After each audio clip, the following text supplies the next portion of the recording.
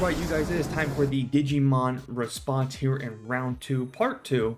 And boy, let me tell you, Digimon's got their work cut out for them because that last box from Yu-Gi-Oh! By the way, if you didn't see that, I'll leave a link down below in the description box. Yu-Gi-Oh! Definitely cleaned up its act there. Did very, very well. Almost broken into the triple digits, actually. That's how good that last Yu-Gi-Oh! Box did. So it's smelling like a Yu-Gi-Oh! Victory here, but you know, we'll see. Digimon does have at least one good high value card that if they pulled it right here, actually, it would make all the difference in the world, and it's another Jellymon. So, because there is a box top that's like $68. So that's crazy to me, but we just ended up pulling the $3 Jellymon. So, it's smelling like a Yu-Gi-Oh! Victory. Yu-Gi-Oh! Did very well. The box was not shaping up, and then, of course, we pulled one of the most expensive secret rares. So, we'll see what Digimon can at least do and hopefully mitigate some of that damage. And for those of you that don't know, the way I'm kind of doing it right now, because there's a super rare in every freaking box and every pack, I mean, the way I'm kind of doing it, I'm just taking pretty much the top $5 or $6 value cards. You know, anything that's above that 70-80 cent range, somewhere in that neighborhood, because all these other super rares, they're literally worthless. They're like a penny, 3 cents, 5 cents, because a lot of these are just reprints, and it's reprint and it has like a new textured pattern or foiling, whatever, and it's pretty much worthless. There's only a small handful of cards that are worth it.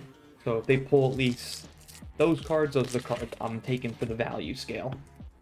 And that's how I get my numbers. And of course, I put all the pricing on the screen for you guys so you guys can see.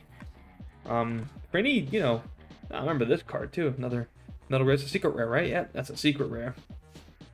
For any Digimon fans, what is your opinion? If you guys don't feel, you know, hopefully you guys feel like sharing something with me. What is your opinion of this type of set? The Resurgence Booster. This was supposed to be just a full-on set of all foils that are just cards that I guess needed to be reprinted. Doesn't seem like it's really sitting well with the fans, because these booster boxes are very cheap, and the cards inside are also very cheap. But I just wonder if that's just because none of these cards are such easily available cards, and all of them are getting reprinted, and I don't think anybody was really... Ooh, Proxymon, secret rare, nice one there. That's the alternative art. So pulled 2 secret rares here in this box. I mean, the pull rates for this is very good for the Resurgence booster, but I've seen a lot of mixed feelings, mixed emotions on social media, particularly on X or Twitter, formerly Twitter. Just people just not very thrilled with the idea of this whole Resurgence booster. Personally, I think I actually, you know, I like reprints. I wish they would have just done some reprints and did a whole nother set. I think that's where a lot of people are getting annoyed, is that it's not like there's only a couple of new cards, and those new cards that everybody really wants. But for the most part, all these cards in this set are straight up reprints. They probably could have done this in its own little secondary set, or they could have done certain type of reprints and just given us a whole set of new cards, which they did not do. So it doesn't feel like this is like a new, you know, a new set, a new addition to the card game. It just seems like here's a reprint, and we're just gonna put a couple of new cards in it. Ooh, speaking of new cards, there's another new card. Dire Bitmon. There we go. Can say that properly. I'm not the best with pronunciation. But you know, everybody's got their, you know, their opinions, and I think I can see both sides of the argument. That's what I'm saying. Like, if anybody is a Digimon fan or a fan of the card game, I would love to hear from some of you guys as well. Because, I mean, like I said, I get the argument, you know.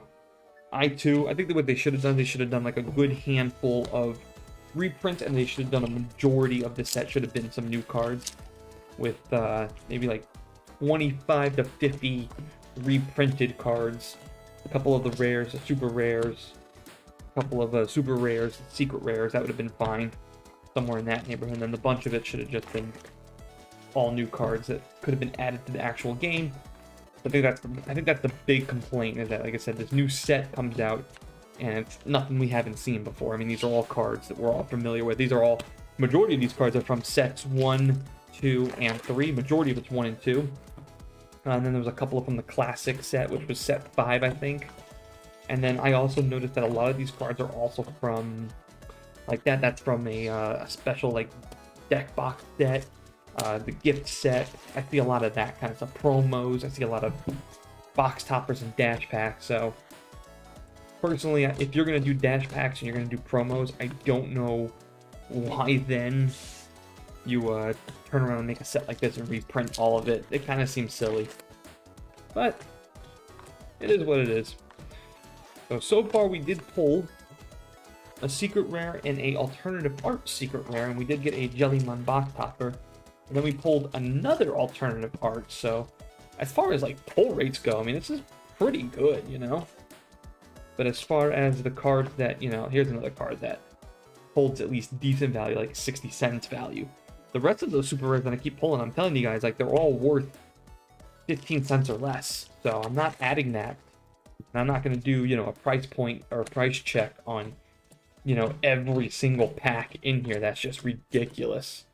Like this card too, worthless. It's, you know, it's just not worth putting up the price point on that one. So I only put it on the cards that actually matter, and on any of the reprints that actually matter. So I'm kind of treating this like it's a Yu-Gi-Oh box almost, even though we're getting, you know, a bunch of pulls.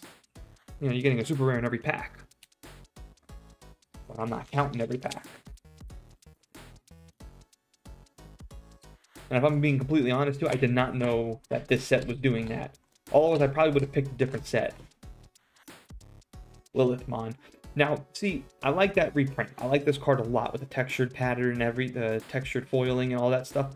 Like that reprint. Why not also reprint her alternative art? The alternative art version is still, you know, in the double digits area. I think that would have been a great... I mean, maybe it could be in this set for all I know.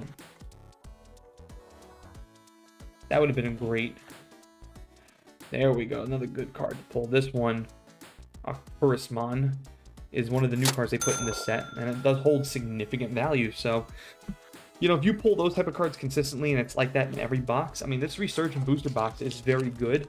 And if you were looking to maybe, you know, if you're someone who likes to flip stuff and make money, this booster box, this set might be for you, because all of these cards are going to find a home in a lot of decks. A lot of these cards are staples. That's why they're reprinting them. And on top of that too, again, this booster box, I mean, I've seen these booster boxes going for like dirt cheap. I'm talking like real cheap, guys. Like a lot of these cards are going to find homes. Horomon, Gamamon, like all these cards are staples. Agumon, staple. Amphiamon, that's a new card I think in this set too. So I think that's it. That is it. So let's get to the end of this video. Let's see how well this booster box did. Well, I gotta tell you guys, I'm actually been very impressed with the Digimon booster boxes. They didn't just roll over and just, you know, absolutely fell in the crap here. No, we actually got another good, solid box here from Digimon. So, of course, the price per box, guys, $35.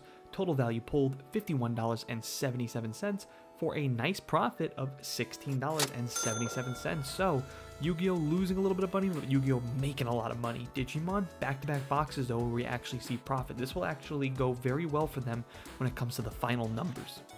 Alright, time for the moment of truth. Let's do a quick recap of round 2. So both boxes actually pulled a profit here. Yu-Gi-Oh! Making us $29.20.